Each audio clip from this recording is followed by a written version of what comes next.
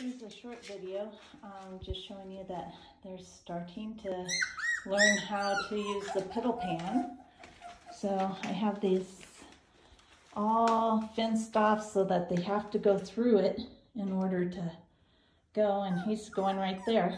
So Mom still has a place to come and nurse, but they have to go through that before they can get to their play area.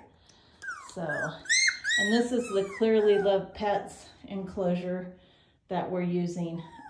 Works really well later, so I don't have to worry about them climbing the wire. They get their feet on here and they use it like a ladder and climb up.